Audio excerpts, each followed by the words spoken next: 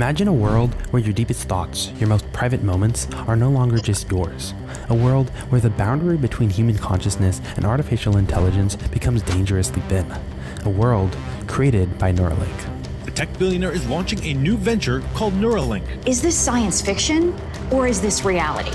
It is absolutely science fiction that has turned into real science. We're on the cusp of a complete paradigm shift. They promise a future of incredible human-computer symbiosis, but at what cost? With their recent funding of $43 million additional dollars and an approval to begin human trials, the need to understand the risks associated with this technology is more present than ever. Stay with me as I deep dive into Neuralink, discover how the groundbreaking technology is leading us down a path full of ethical dilemmas, security nightmares, and a future where our very essence could be compromised.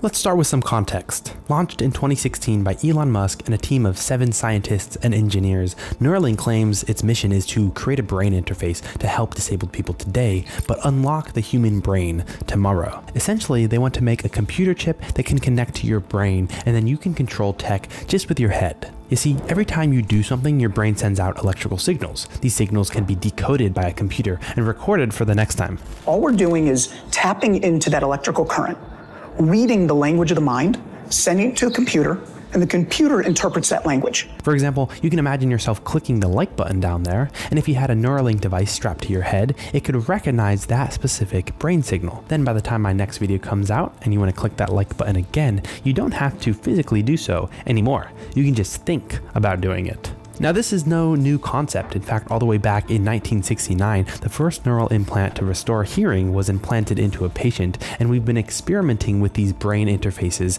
ever since. So why is it important that we learn of the dangers now? Why not 20 years ago? Why not in the future? Well, we just so happen to be at the meeting point of a couple advancing technologies: nanotechnology and AI. Nanotechnology has made massive progress in the last few years, allowing for better implant materials, meaning many of what was science fiction in the past is now possible.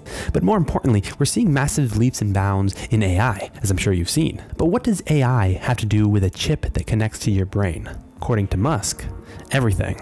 Musk claims that his goal in creating Neuralink is to achieve a symbiosis with artificial intelligence. He wants to develop technology that helps humans merge with AI so that we won't be left behind. Neuralink is essentially just a response to one big fear: AI will take over the world. It's a fear that's increasing among AI experts who are worried that we will soon create machines that are smarter than humans and therefore have the ability to trick us and do away with us if need be. Check out my last video if you want to hear more about that.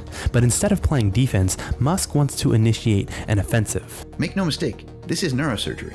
It is not a joke. The problem with taking an offensive is you're attempting to force biology to match the advancement of technology. There's a saying among startup founders: move fast and break things. In the tech world, the notion that you should innovate without question and deal with the consequences later is basically universal. And it's a strategy that Musk implements at all of his companies. But at Neuralink, that has come at a cost. Reports from Reuters have detailed how the breakneck speed at which Neuralink operates allegedly has caused a terrible case of animal abuse. Pressure to meet deadlines has caused scientists to cut corners. 1,500 animals have been killed. There's reports of monkeys banging their head and pulling out their hair where the chip was implanted.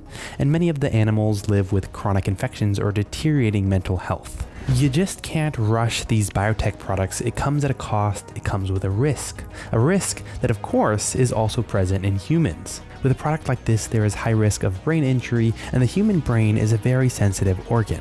A small injury can cause permanent damage or death, and if any part of the procedure is carried out incorrectly, it can lead to infections or inflammation of the brain, which will increase your chances of getting Alzheimer's later in life. And even if Neuralink claims to have worked out all of the kinks, I would hesitate to trust their word considering their track record with their animal testing. Not to mention the possible long-term side effects of having a chip in your head, those of which we have no way to study until someone has had a chip in their head long-term.